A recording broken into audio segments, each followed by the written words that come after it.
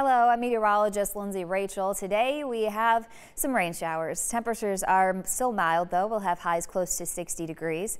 We do dry out for the evening and the overnight. Temperatures are staying mild with a southerly breeze and some clouds. So we wake up tomorrow with temperatures already in the 50s. We'll have highs, I think, a little bit warmer in the mid to upper 60s with some sunshine and again a southerly breeze. Your 7-day forecast, the mild weather eventually runs out. Friday's the day of change. We do have some more significant rain on the way for Friday.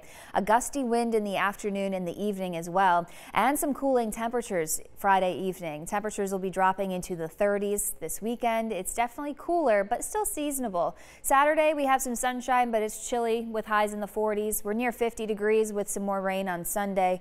On Monday, highs are back in the 40s, but not for long. Tuesday, we have the return of sunshine.